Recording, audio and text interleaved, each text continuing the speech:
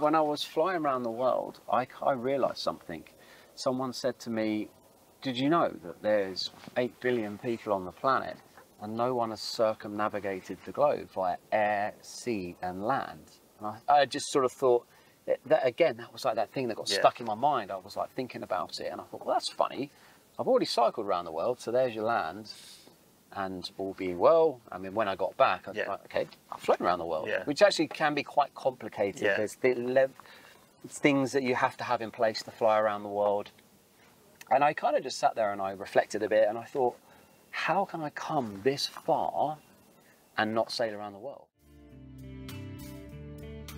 Welcome back to the National Oceanography Centre's Into the Blue podcast, where we talk to the people leading the way in raising the profile of the ocean through research, exploration and advocacy.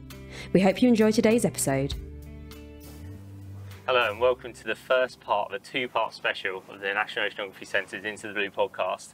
I'm joined by NOC Ambassador James Ketchell as he bids to become the first man to travel around the world by air, land and sea.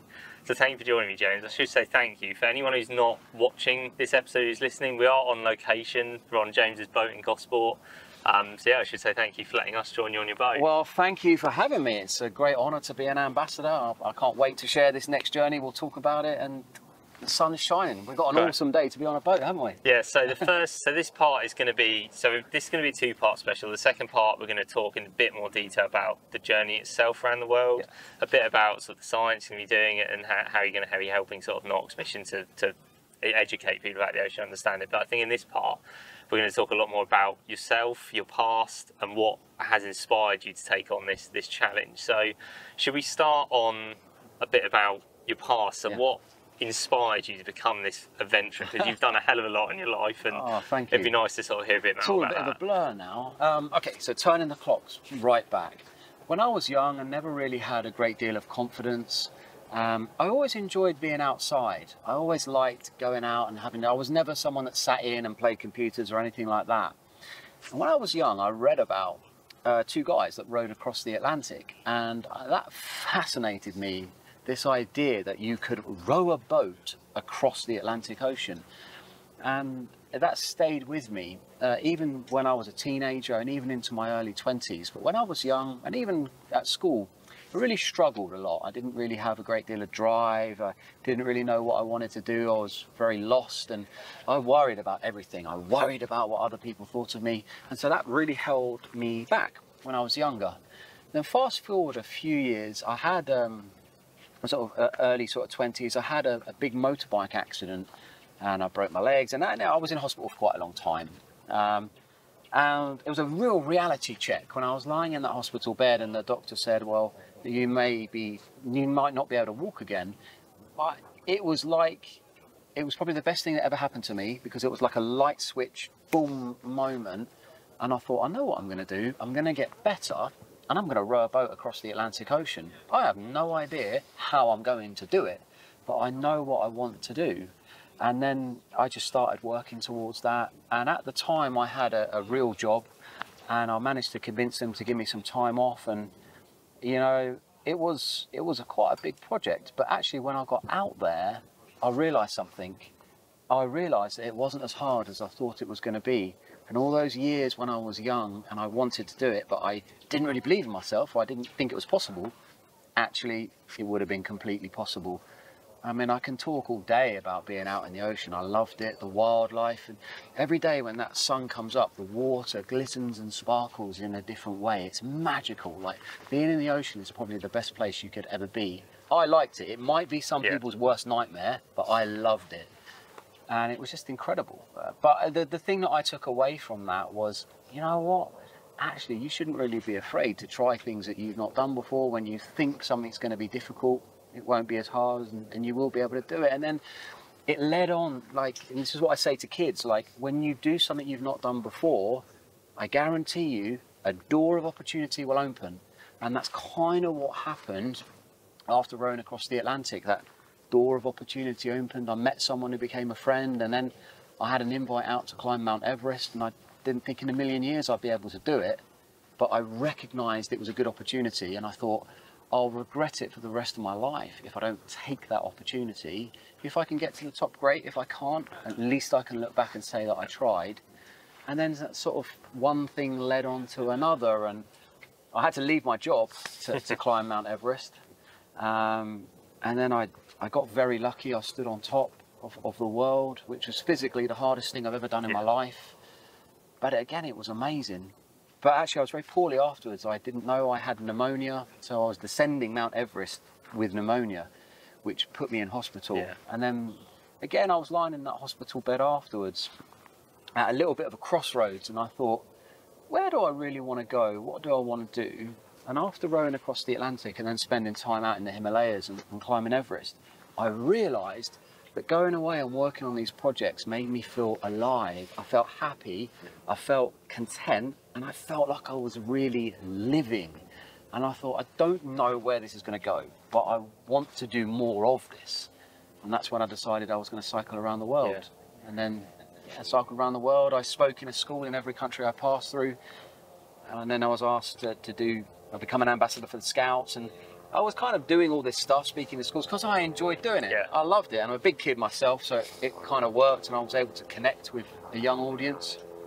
And then before I know it, I'm sort of living a different life. I'm speaking at events and working on projects and stuff, and I've never really looked back since. I call it job avoidance. Yeah. I'm good at that now. So obviously you mentioned you did the row across the Atlantic first, then you did the Everest. So I'm guessing with Everest, was that on your own, or was that? No, you're part of a team. Right. I was part of a small team climbing, and you know what? Really, I just got very lucky standing on top. A lot of things need to go your way. I wasn't able to stand on top of the world because I'm some tough guy. I got lucky. I had very good weather window. I didn't have any problem with my equipment. I had a good team around me, and it's the Sherpas, the local people that live and work in the mountains. They're the real heroes that get you to the top and safely back down. If it wasn't for them, no one would really be going out there doing anything. And actually, that's one of my favourite places. If you've never been to Nepal, it's a great place to go. The people are so kind and friendly and giving. It's just a wonderful place. A lot of the people don't have that much, but what they do have is this kind of kindness that I really like, and it's just a beautiful place. Yeah. So I'm guessing the row to the Atlantic was a very different challenge because you're on your own. The row in the Atlantic's completely in your head, like complete. It's not. This may sound daft, but it's my opinion that rowing the Atlantic is not a physical challenge. Yeah. Now, some people would say, well, don't be daft. Of course it is. Yeah. But it's my opinion, it's all in the mind. You're sat on the seat and you're rowing all day, but you're not rowing at a hard pace. Like, your heart rate's barely elevated. You're just tapping on the oars, making sure the boat's going the right way. And it's really more about enduring and surviving and thriving in the environment. You're in a tiny little boat, you're completely self-sufficient, and it's just, you've got to trust me when I say you have to want to be there. Yeah. Because if you don't want to be there, it will get on top of you, and it could be your worst nightmare. So I was going to say, before you take that on, how mentally did you prepare for something like that? Because you know you're going to be on your own for this long stretch of time. Is it something that you just have to do? It's almost something, that's a very good question. It's almost something that you have to do. However, I would say I made that decision to row across the Atlantic in that hospital bed. It took a year to recover from that accident, and then it took me another year, just over another year, to prepare to get the boat and get ready to go around the world. But I really wanted it like I've never wanted anything before. Yeah. And when you want something so badly that you become obsessed with it, you won't have a problem in your mind not doing it. Because remember, I chose to be there, I put myself there, and I really wanted it. Yeah. And it was difficult making it happen. I had to raise the money. A lot of people weren't really, a lot of people told me to grow up when I said I was going to row across the Atlantic. But I kind of didn't really let that put me off. And then I was raising money for a charity that look after poorly children. Yeah.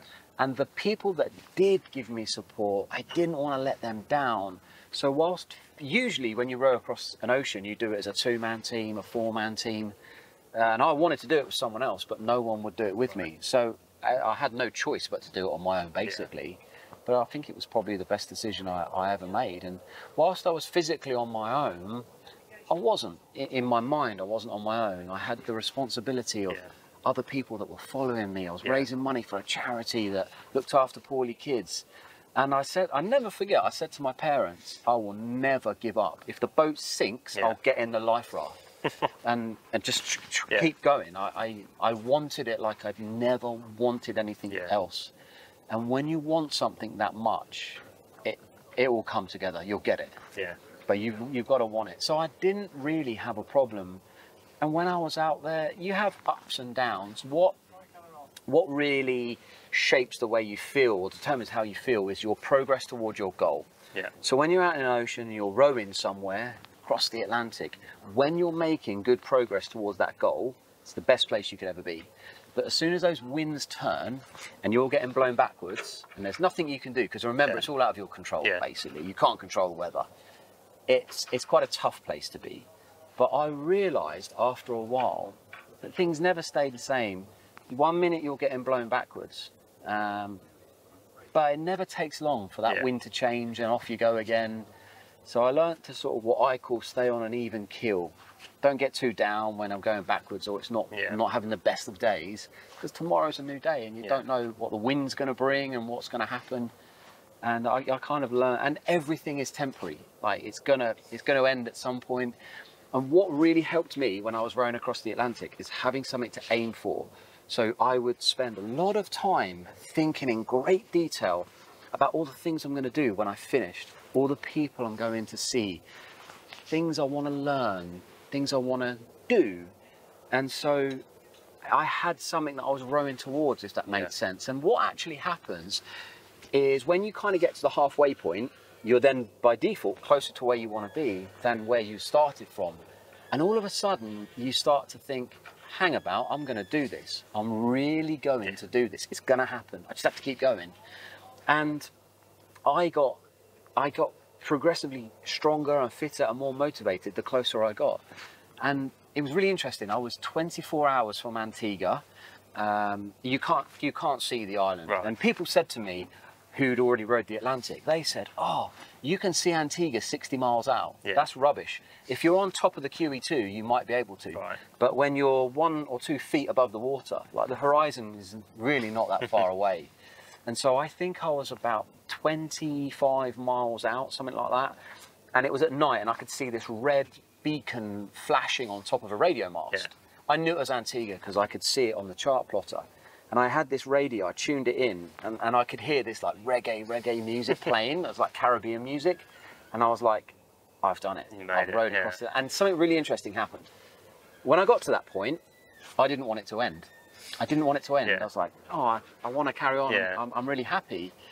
And I think another thing that I took away from rowing across the Atlantic is try, whatever it is you're doing, try to enjoy the process of doing it and enjoy the journey. And if you can do that, the whole experience, and when you do finish, will be just that little bit better. Because I had this mentality that I've got to get to Antigua. I was rowing really hard, and sometimes I didn't stop to take photos or to take it in and think, wow, look at that bird that's just sat there on the boat, or look at that incredible whale that's just swam past. Because you can see the wildlife's amazing, by the way. It's an abundance of wildlife. When you look over, the water was crystal clear. It was incredible. But sometimes I never stopped to take pictures or film it because I felt like I was in too much of a rush. And when I look back, that was a mistake. I should have taken my time a bit more. I think it's like everything in life, like even the small things that people do every day. You put so much time into planning something, and you think about so much what's happening, and once it actually happens, it's almost like, oh, it's over really quickly. And it's like you said, when you got to Antigua and you're like, oh, I want this to carry on. I think a lot of it, that sort of panic and work that goes in before is almost inconsequential compared to what happens when you're out there. But obviously that rowing the Atlantic obviously put you in great stead for being set on this journey to where we are today. Gave me more confidence. So you mentioned cycling around the world. So did you cycle around the world first before you flew around the world? I cycled around the world in 2013 and I finished in 2014. It took half a year to get around the world. Man, that was amazing. I'd do it again if I could. The people I was meeting, like the kindness and generosity that was bestowed on me when I went around the world. I'll be passing forward favours for the rest of my life, and met loads of different people and experienced loads of different places, and it was just magical. And I was benefiting from the benefits of exercising every day. So a lot of people would say, you must have been very tired cycling 100 miles a day, but it was the opposite. I had so much energy and drive. I would jump out of bed in the morning. I felt amazing. And if you've not had a very good day, go and ride your bike 100 miles. You will feel amazing afterwards. I know that's a bit of an extreme thing to say, but I just loved it. And the scenery was changing every few days. And I stayed with lots of different people. And when I was in America, cycling across America, I stayed with a family, and they knew a family 100 miles further on, which was where I was going. I stayed with them. They then knew a family in the next town, and I literally piggybacked across America, staying with different people, and it was awesome. So what was the route? Was it? Yeah, so I started from Greenwich Park up in London, cycled down to Dover, got on a ferry and went across to France, and then cycled through northern France, Belgium, Netherlands, Germany, Czech Republic, Poland, Ukraine, Romania, Bulgaria, Turkey. I actually had to fly from Turkey into India because I couldn't get through Iran and Pakistan. And then from there I cycled down to Sri Lanka. I cycled a lap of Sri Lanka. It's a little island just south of India. Then from there I flew to Bangkok, and then came down, I cycled down through Thailand, Malaysia. Then from Singapore I flew to Perth in Western Australia. And then I cycled across the famous Nullarbor, which is basically like the outback. It's really interesting. A lot of people said to me, that's crazy, it's very dangerous to cycle across that road. And actually, it wasn't. It was fantastic. There was a real feeling of like camaraderie when you're crossing the desert. And people would stop and say, "Oh, are you okay? Do you need anything? Do you want any water or food? Do you want a lift?" I said, "Well, that defeats the object of what I'm trying to do, but I appreciate that." And it was really interesting. I'll tell you something. All the people that had never been to Australia, they'd never crossed the Nullarbor, told me, "Don't go there. It's very dangerous. You're nuts." Actually, when I got there, it was the complete opposite. It was amazing. And it kind of made me realise, think about who you listen to. Think about who you take advice from. Have they done what it is that you want to do? You know. So Australia was amazing. And it was just starting to get really hot when I left. And then I finished in Brisbane, so I went the whole way across, then up to Brisbane. Then I flew to San Francisco, then cycled down to LA, then San Diego. And then out to Miami, the other side. And then from Miami, I hopped onto a plane and flew to Lisbon. Then Lisbon, I cycled back up to London, and that's it. That's 18,000 miles around the world. And that's all. If you want to say you've cycled around the world, all you have to do is cycle 18,000 miles and cross the equator twice and cycle in either an east or westerly direction. And that's it. So, it's amazing. So you cycle around the world, but you can also say that you've flown around the world as well. How was that different? I mean, when you finished that cycle, did you think, I want to do this again, but fly, or was it just something that kind of happened? I have always had an interest in flying, actually, ever since I was a kid. But when I was young, I didn't really have a great deal of confidence in myself. I thought that flying was for people that were very intelligent, had lots of money, and I kind of fell short on both those. But then I was a little bit older, and I thought, well, I've done a few things, so why can't I learn how to fly? And actually, my interest initially was helicopters. But I just simply couldn't afford to fly helicopters. It was just too expensive. And I learned about gyrocopters, which kind of look like helicopters, but they work in a different way, basically. They're more of a plane, actually, than a helicopter. The rotors aren't powered. Anyway, I learned how to fly, and surprisingly, it was much easier than I thought it was going to be. I thought it was going to be really difficult. I was going to say, the saying that it's easy as riding a bike, but obviously flying a plane like that is, you must have had to learn a hell of a lot to be able to do that. Do you know what? In the beginning, you do have to learn quite a lot, and it's very easy for it to be quite overwhelming. But I kind of just broke it down, and I just took one lesson at a time. And I think when I was younger, I used to race motorbikes, hence the motorbike accident. So I guess I had an element of a good coordination and balance. And I think that stood me in good stead. And also, again, I wanted it. I really wanted to learn how to fly. And when you really want something, you're going to make effort. Yeah. And it wasn't that difficult. I picked it up quite quickly. I passed, actually. I got my license with literally, there's a minimum amount of hours that you have to fly. And I think I was only 1 or 2 hours over the minimum that you have to fly. I was just fortunate, picked it up quite quick. And then I realised that actually there's been a few attempts, but no one's flown one of these around the world. And you know, I never woke up one day and thought, I'm going to do all these different things. In all honesty, as one door closes, 2 or 3 doors typically always open. And I thought, okay, I have no idea if I'm going to do this, but I'm going to go after this. And again, a lot of people said to me, you're out of your mind. How are you going to fly this thing around the world? But I kind of broke it down and thought, well, if I fly just 1 flight a day, in the same way that I just cycled one day, I stopped, and then I started again the next day. If I just take that approach and be like, well, just link these days together, that's all I'm doing. Yeah. Why can't I get around the world? And so I set off in 2019. Yeah, flew into Europe, then flew the whole way across Russia, across the Bering Straits into America, into Canada, then down into America, flew across America, and then flew up back up into Canada. Then I flew across the Davis Strait to Greenland.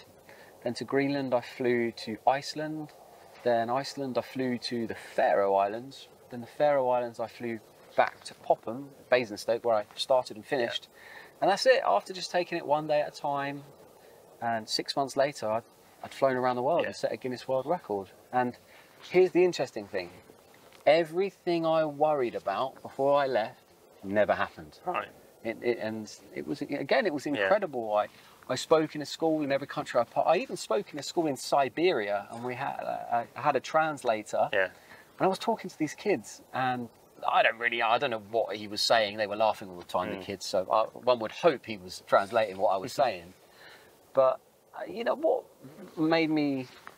really opened my eyes up is there I was in Siberia talking to kids through a translator. They speak Russian.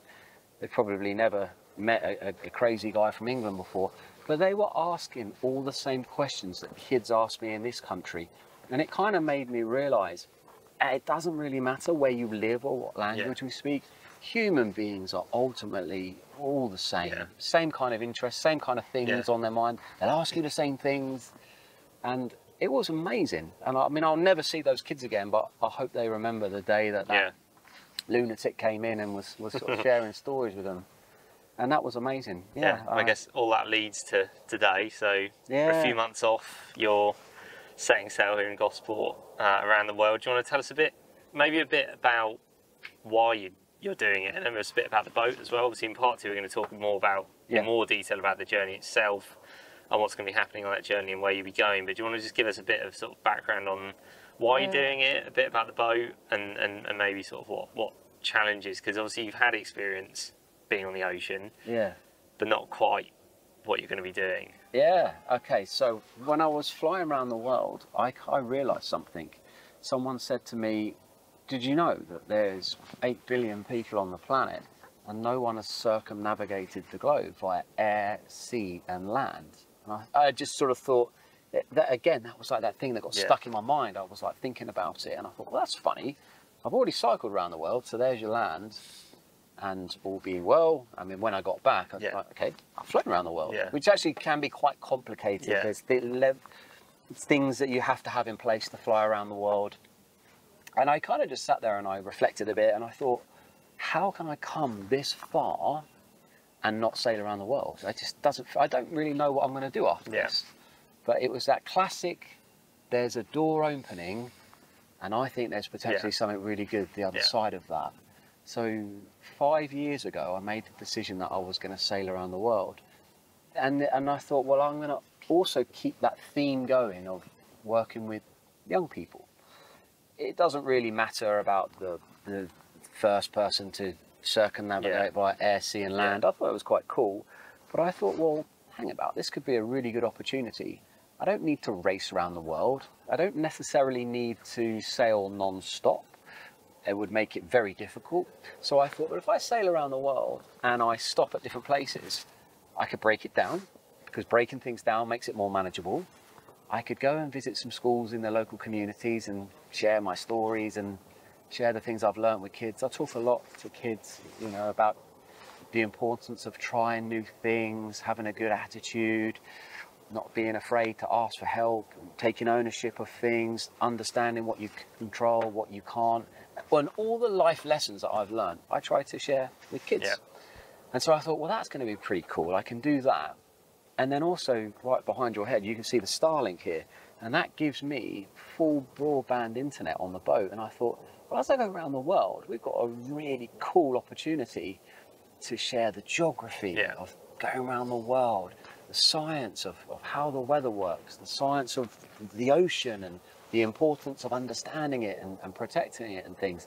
And the more and more I thought about going around the world, sailing around the world, the more I thought, I have to do this. So I guess, fast forward some time when we're sat on the boat. I have a class 40, so it's a 40-foot boat, and I'm sailing on my own. And this boat's designed for single-handed sailing, which means sailing it on your own. And it's a good solid boat to take around the world. It has the performance if I need to sail quickly, but it's also a very strong, solid boat, which all I've got to do is stay in this boat. And in theory, hopefully it should get me around the world. But I'm sailing quite conservatively. I'm not pushing this boat because I have to get around the world. If I don't finish, that's no good. So it's more of a marathon than a sprint. And I think, you know, I've been on a lot of different journeys and I've had a lot of ups and downs. I've had things go well. I've had things not go so well. I was rescued in the Indian Ocean in 2015 when a boat I was on capsized. So I've experienced highs and I've experienced lows, as has everyone who's, you know, at some point. But actually getting to where we are now has been one of the hardest things I've ever had to kind of do. It's been particularly difficult raising all the funding to get this boat and put things in place. That's been really hard. I mean, I'm almost there because we're sat here. So I'm almost looking forward to going to have a rest, which sounds kind of crazy. But obviously there's the science that we're doing, which we can talk about, which I'm super excited for. And I see it as a real honour and a privilege to be able to represent, you know, NOC, and especially with the Argo float programme to deploy some floats in the Indian Ocean and Pacific. That's just awesome. And I just hope the project. I mean, we've kind of come to this idea, but I called it Project Inspire because I was hoping that perhaps this journey might inspire other young people, or anyone really, to undertake a dream of their own. It doesn't have to be a journey, it doesn't have to be an adventure, but life is good when you go after stuff, you set a goal, you have purpose, and you have something that's important to you that you're going after. And I want to try and instill that in young people. Definitely. So, and that tees us up perfectly for part two. So in part two, you're going to be joined by one of NOC scientists, Dr. Venmo, and you're going to talk a bit more about the journey itself, maybe some of the challenges the ocean might throw at you, as well as you mentioned, the Argo float program, which we'll mention as well. But thank you so much for joining me today, James. It's an amazing story, and we wish you the best of luck. Thank you for having me. And we'll see you in part two. 100%. We hope you enjoyed today's episode of the podcast. To ensure you don't miss out on future episodes, subscribe on Spotify, Apple Podcasts, YouTube, or wherever you listen to podcasts. See you next time.